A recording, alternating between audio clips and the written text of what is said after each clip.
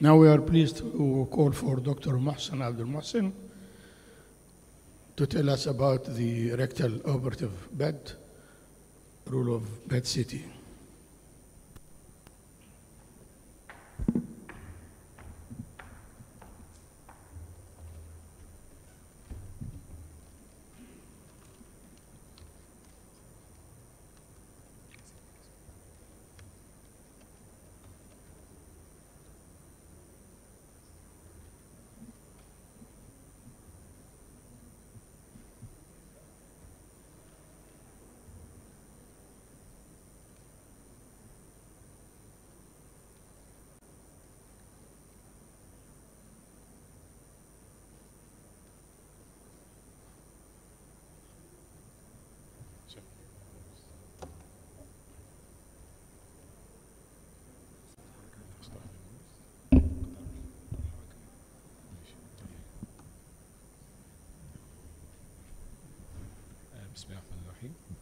My professors and colleagues, I have the honor to introduce to you my presentation about rectal operative bed changes BCT can do.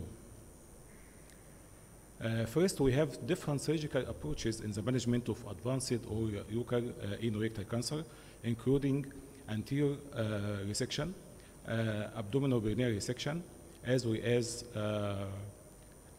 intrasphincteric abdominal perineal resection, trying to preserve the sphincteric mechanism, or the most aggressive extra-elevator abdominal perineal resection. And in this paper published in Radiographics, they warning us of a normal post-operative anatomy that can occur after these invasive techniques.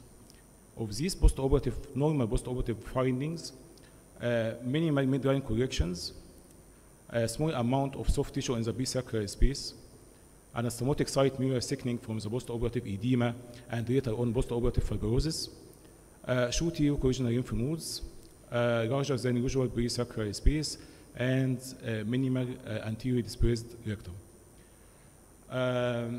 For example, this is a normal post-operative findings of presacral soft tissue density tumefaction, post-operative. Again, presacral soft tissue density. Anastomotic site mural thickening post-operative, and presacral soft tissue density and anastomotic site thickening. And there is a difficulty in distinguishing between the normal post-operative findings as we in differentiation between it and the tumor residual or recurrent neoplastic activity. And there is up to 2 years, or may persist for no definite time, these post-operative changes. So there is a difficulty in distinguishing between these post-operative changes and residual recurrent neoplastic activity. The difficult question to be or not to be asked by Harriet. Sometimes in day-to-day practice we ask the same question: neoplastic process or post-management changes? That is the question. For the basics of PET-CT, we inject a radioactive agent that can accumulate inside the malignant cells, and we can measure this accumulation to help us to differentiate between benign and malignant condition. And there are two main methods of assessment: visual assessment method.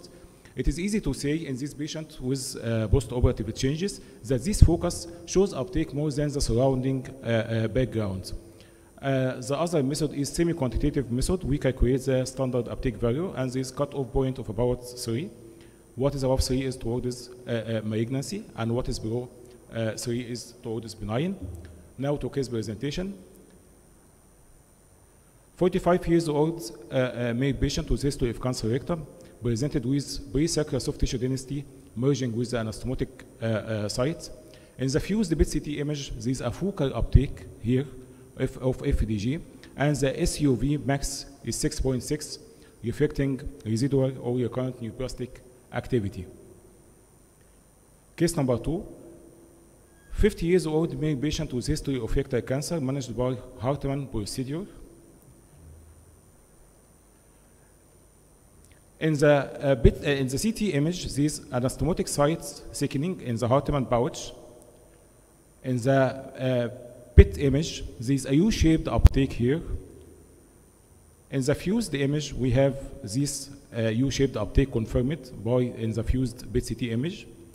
And the SUV max is 6, reflecting possible neoplastic recurrence in the Hartmann pouch.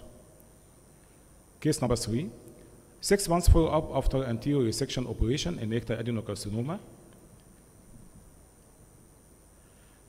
In the CT image, close to the anastomotic site, there is a pararectal nodularity, soft tissue density, nodule.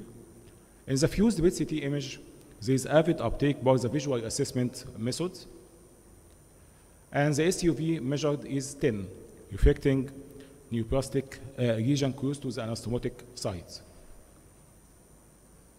Case number 4, 52 years old female patient with history of mid-third rectal cancer. Pre-sacral soft tissue density could be fibrosis or could be residual neoplastic activity. In the fused bed CT image, there is no uptake by the visual assessment methods, and the SUV measured is SUV max is 2, reflecting post-operative fibrosis. Case number 5, 42 years old male patient with history of rectal cancer managed by anterior resection. Pre-sacral soft tissue density merging with the anastomotic sites. In the fused bed CT image, there is a focal uptake, pre-sacral uptake, and the SUV max is 7.7, reflecting residual recurrent neoplastic process. So in conclusions, the morphological information from CT alone does not permit differentiation between post-surgical changes and neoplastic activity. Post-surgical and post-radiation therapy changes in the small pelvis are changing for morphological imaging in patients with recurrent rectal cancer, since tumor recurrence cannot be differentiated from benign fibrous tissue. PCT plays a definite role in detecting residual or recurrent neoplastic disease and distinguishing it from post-operative fibrosis.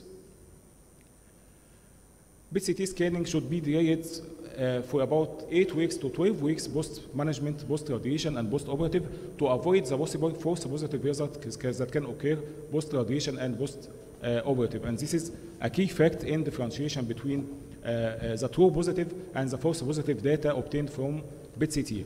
So we should postpone the examination to, from 8 to 12 weeks post-radiation or post-operative.